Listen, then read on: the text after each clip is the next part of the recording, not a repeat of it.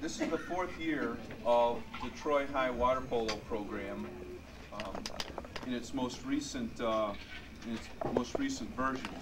In fact, the previous version, we have one member of the Troy High team, which would have been about 1995 or 94. John Jackson here. Please stand up, John. He was from the old Troy High Water Polo team. Fresh back from Hillsdale College to do filming for tonight. Thank you. We had a great year this year. Our record was 15-27, which on the surface some people might say, well, we didn't do that well, but in fact we had a great season. And those of you who have been in the water polo program for the last 4 years will understand this. We won 15 games this year.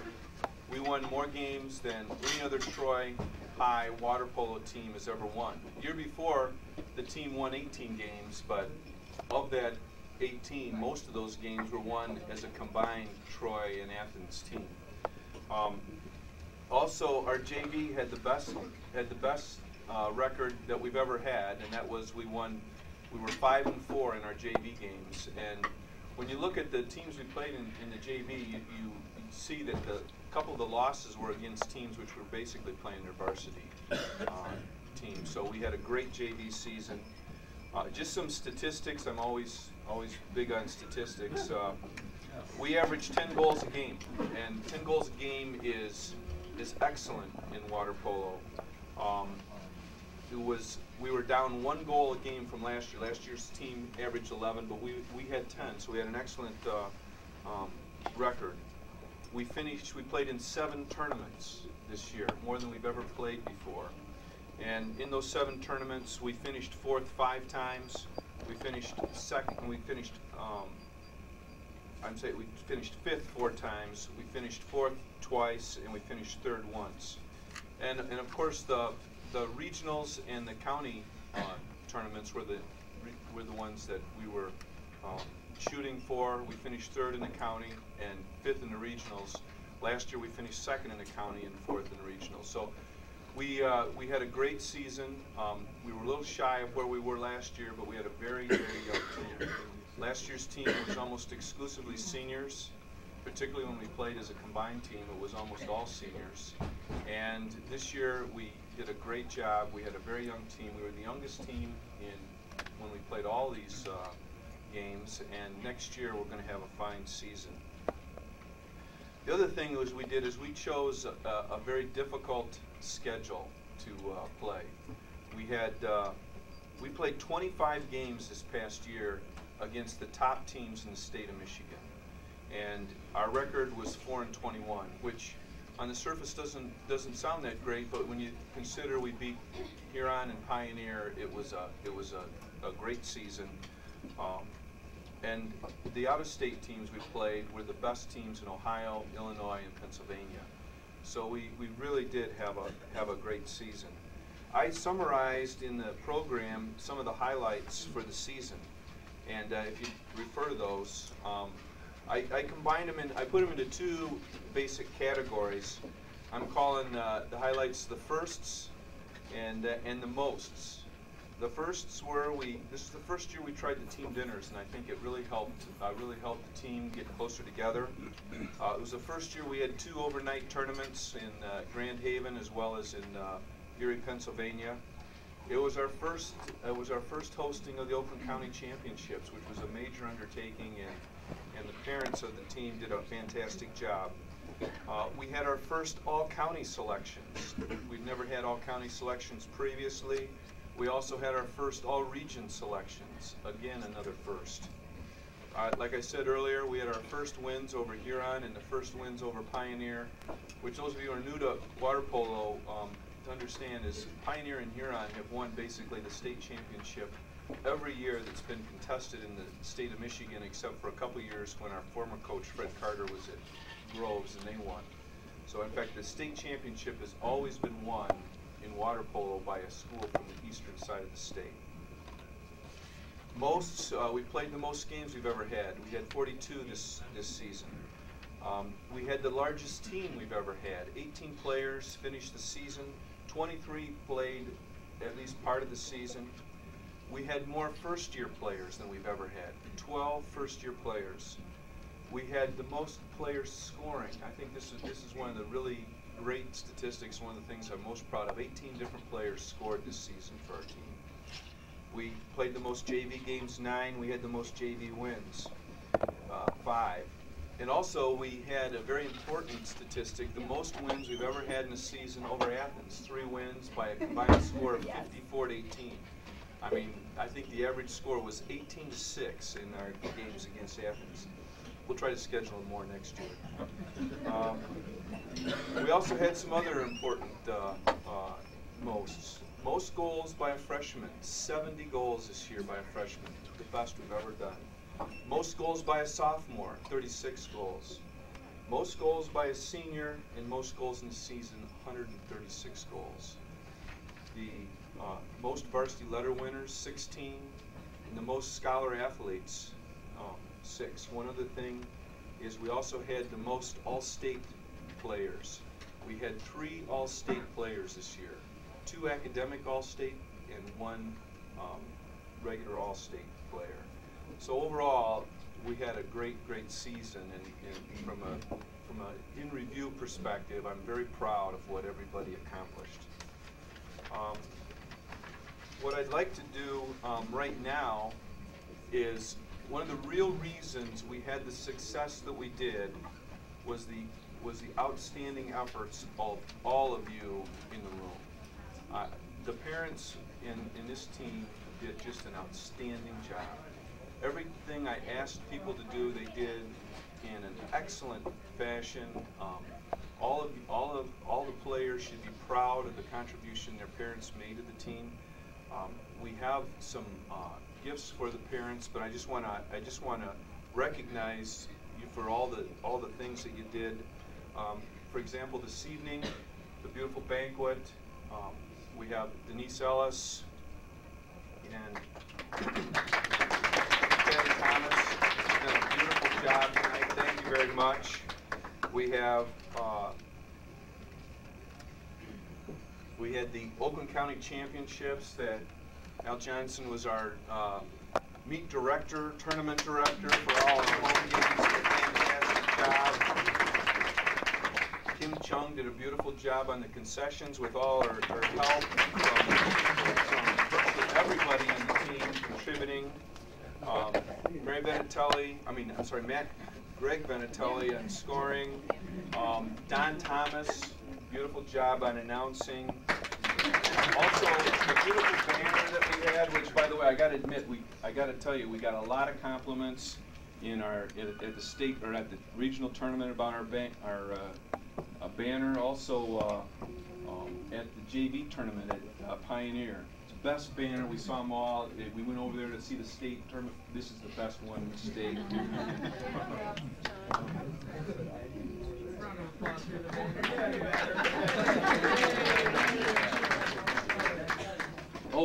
And also Andy and Julie were great helpers at the concessions at the Oakland County tournament. Watch some of the games. The drivers, Greg Benatelli did a beautiful job on the transportation to all the games. Did a fantastic job. Help from the McDonalds and the Drews, the Chungs, the Painters, Javasians, Ellis, the Thomases, Martones, Johnsons, and Oaks. We thank all of you for your real help getting people back and forth to the games. We didn't lose anybody. Jeff Drews. For each person, I have a little packet. In this packet, there's awards for each person. Also, there's statistics for the season, and team and Tiv and determined player played much larger than he is out there. Quick and strong. His egg beater, he can stay up longer, I think, than anybody I've seen this year, and one of the true workhorses of the team. He was a true competitor. He also was recognized as an all-county honorable mention player, as well as all-regional honorable mention player, John Chung.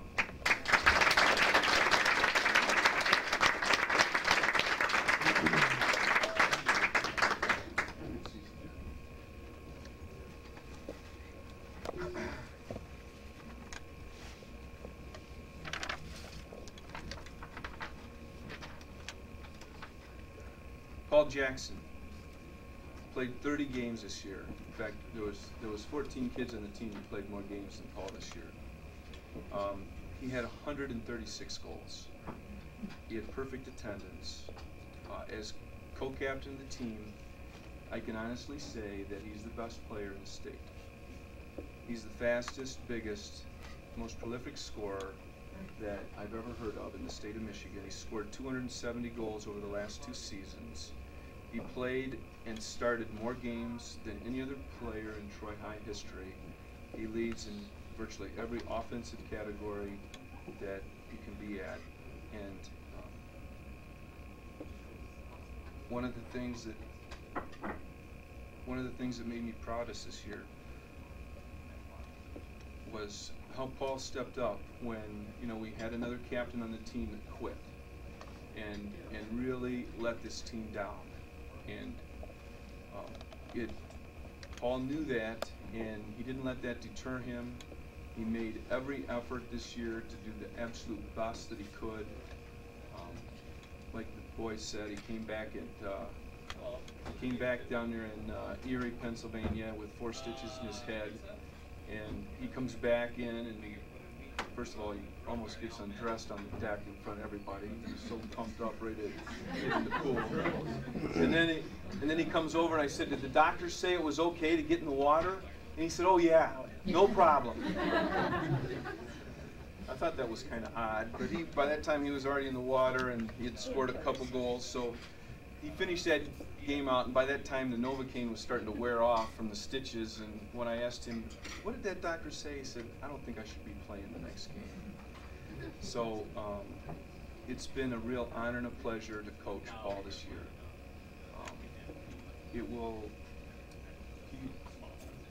Both of our seniors will be very difficult to replace next year.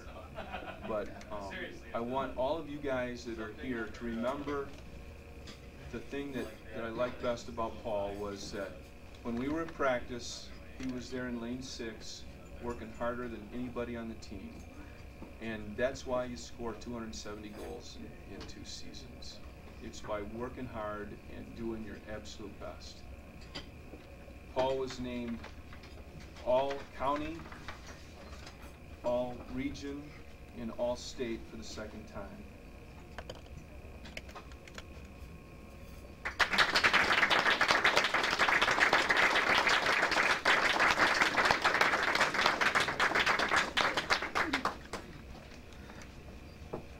Okay, I have, oh yeah, there's a few other things in here.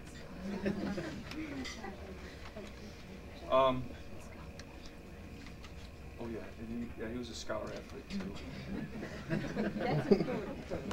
Okay, I have some additional awards to present tonight.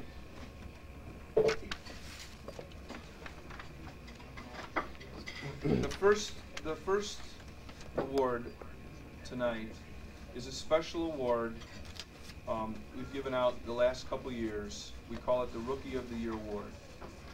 It's to the most outstanding first-year player on the team. John Thomas set a record this year, scoring more goals than any other player has ever scored at Troy High in their first year as and as a freshman. So, Jonathan Thomas, I give you the Rookie of the Year Award.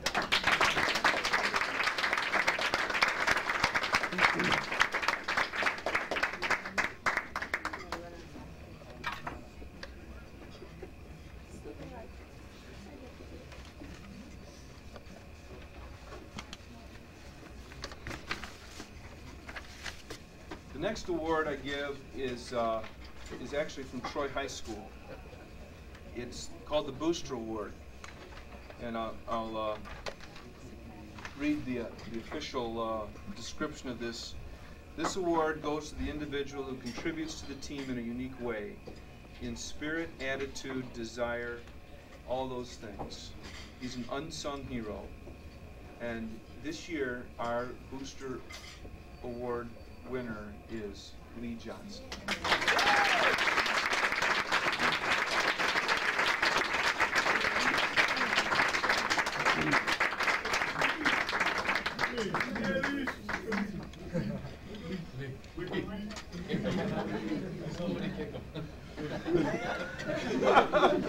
Glad you were awake, Lee.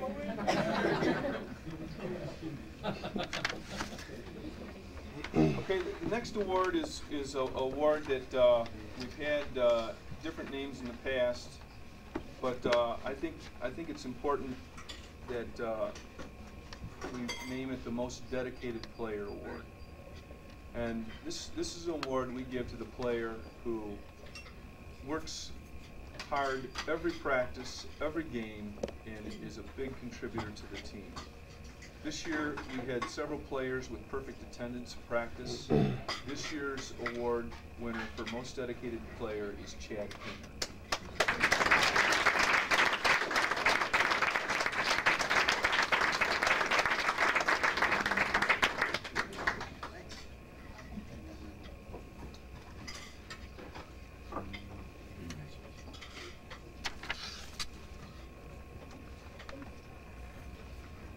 The next award we have is the Most Improved Player. The Most Improved Player is an award that goes to that player who's a returning player who's had the biggest improvement one year to the next. This year, our Most Improved Player is Mike Jackson. Mike set a record for goals by a sophomore with 36. His play was improved dramatically this season, and I'm glad he didn't fall down on the way up to the podium. He's improving on his walk, too. Good job.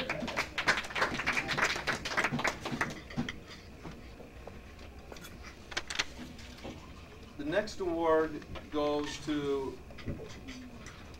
the Most Valuable Defensive Player, and this is a really important award, and it's one that I know Paul, for example, received last year, and he received it with great pride. It goes to that person who consistently plays the best on the team on defense, and that award this year goes to McKeel Oak.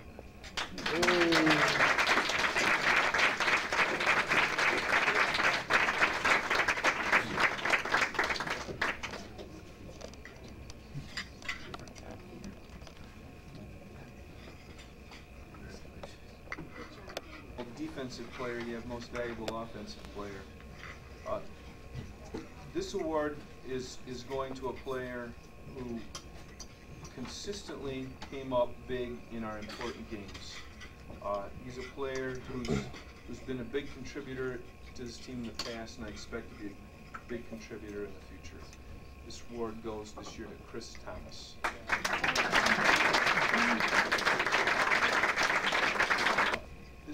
This is the senior award. This award goes to an outstanding senior on the team. All right, and this year our senior award winner is John Chung.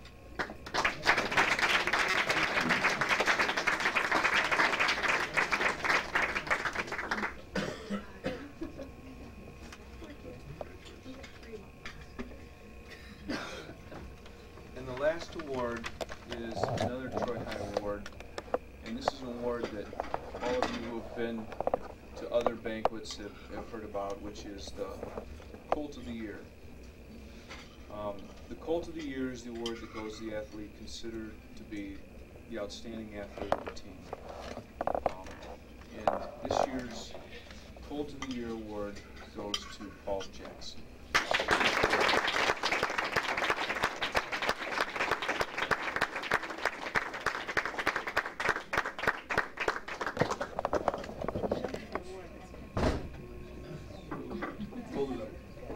Got the picture and everything on it. Okay, this has been a wonderful experience for me. It's been a great season. I just want to thank each and every one of you for all your help this year. I think we can honestly say that the Troy High Water Polo program has never been better, and the future has never looked brighter. The seniors that are leaving have left a fine tradition for the underclassmen to emulate in the future. They're big shoes to fill, but we have a lot of guys with a lot of potential that can step up and do that. And I'm really looking forward to the future of the Troy High Water Polo program. We have the largest, most talented group of underclassmen that we've ever had at Troy High, and I think it's one of the most talented group of underclassmen at any school in the state. There was no team that we played against that had the quality of freshman and sophomore players, top to bottom, that we did. It's hard to tell at Pioneer and Huron because they have so many kids, you don't even know exactly who's going to be a freshman and sophomore who's coming back. But I can tell you that with the exception of those teams, we got the strongest group in the state. I think we've established a pretty clear formula for success also. With most of you guys being on swimming for Mr. O'Brien this year, you have a real opportunity to improve your swimming. I think we all saw that tape in the beginning of the year, that there's a real natural relationship between swimming and water polo. And each season helps the next season. I think all you guys that are swimming this year are going to be much better swimmers after playing water polo. I think all you guys, when you come back in the fall, are going to be much better water polo players after swimming, just because they complement each other so much. We've got an excellent chance at a spring water polo program. I think it's about a 95% sure thing with girls water polo getting established at Troy. We have with our poinsettia sales, we have the opportunity to take advantage of the Navy water polo camp in the summer. It's going to be a great camp. Several of the players have gone in the past. I can tell you, Mike in particular, his improvement after going to the Navy camp has been just phenomenal. And I think it's going to help every person on this team. So I would really encourage you to look closely at participating in the Navy water polo camp. There's also the potential of playing at Club Wolverine in Ann Arbor in the summer. We've done that in the past. I'm not sure the travel back and forth is a bit of a problem, but if at all possible and you can do that, it's a great way to learn. You're playing with the absolute very best players in the state with Club Wolverine. It's coached by the Ann Arbor Pioneer coach, one of the best coaches in the state, and they have great players, and they play tournaments all around, in fact, all around the United States, literally from Maryland to California. Swim this summer at your summer clubs. You can't swim too much. Also, swim, I haven't talked to Mr. McCrudden, but I'm hopeful that Mr. McCrudden will have a swim program this summer at Troy High like he did last year. Do that, and we'll be ready next year to really make an impact on the water polo scene here in Michigan. You guys should all be congratulated on working very hard this year, having a great season. I'm very proud of each and every one of you. You did a great job, and you really deserve a lot of credit for working so hard. One of the things that we started out the season on everyone voting, we have come up with a unanimous decision. We'll be having 3 captains next year. In no particular order. Chris Thomas. Dan Ellis. Ed Myers. Down inside, I'm just going to wing it and improvise. But this is kind of entitled like my ode to Troy High Water Polo and to my father for everything. For those who don't know, this team was started in 1996, kind of randomly. My first day of school, my freshman year, I heard an announcement on the announcement saying, anyone interested in playing water polo, come to a meeting tomorrow. And the next day, Fred Carter, who was an excellent coach from Grove, decided to start a team at Troy High. And so I went to this meeting, and I was very interested in playing, and the next few days we had practices, and everything was going good. Unfortunately, Fred kind of forgot to talk to the administration about having this water polo team. So that was kind of a problem, and this leads into the importance of my father and his team. The team was extremely disorganized, and the school didn't know that we were having a team, and they had to prove everything. And my dad kind of jumped in and made sure everything. He had meetings with the administrators, Fred. He was kind of like the glue that stuck the team and the administration together. And without him in the beginning of the team, it would just not have started. Anyways, freshman year went on. We lost every single game except for one, the very last game, and with an incredible amount of talent that just was completely undeveloped. My sophomore year rolled around, and although they had the same kind of problem with the administration, let's just say Fred wasn't one for doing things the right way, I guess you'd say. Sounds kind of mean, but it's true. And again, my father, stepped in and made sure everything was going good.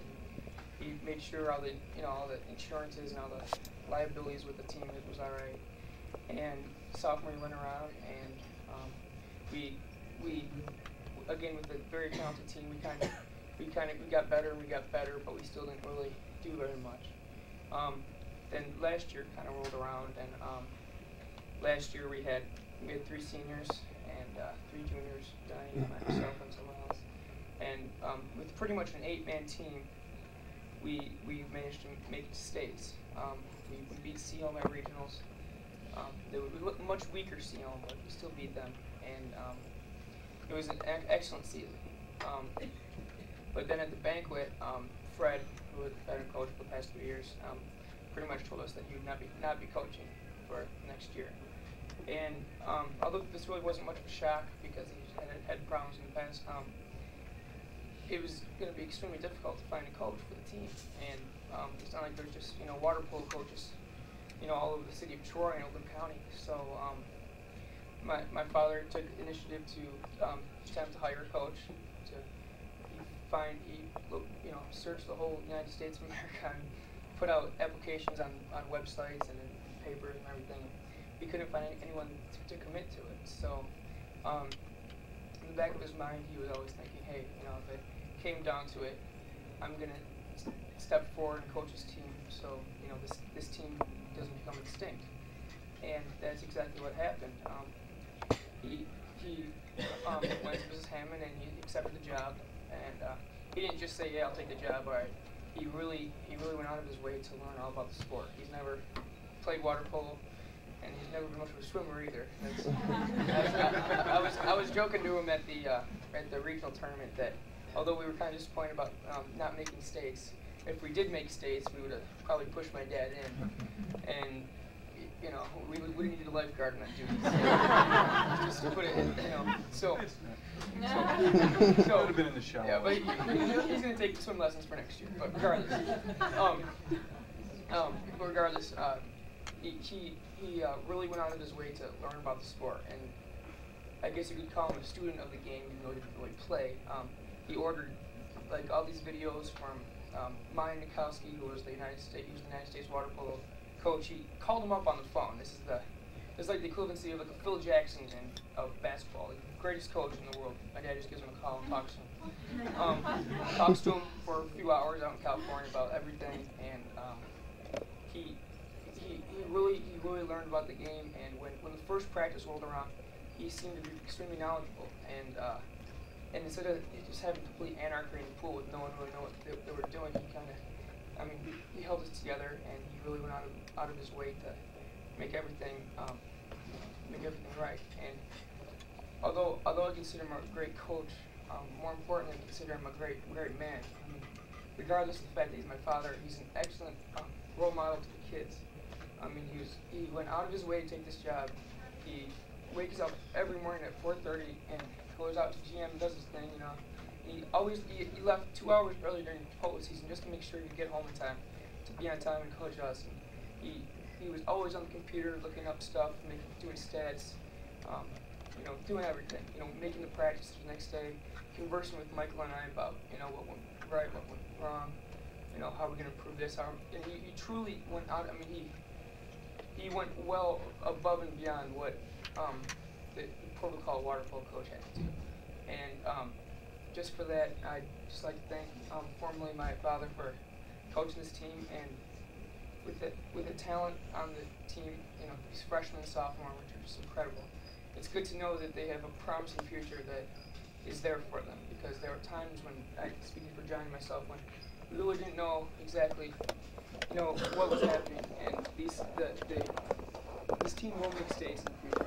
There will be, All-Americans in this room, and because of my father, this talent will finally be harnessed and cropped. And we have a presentation that Yogi went out, and we kind of got him more of a what's the word, sentimental gift. Since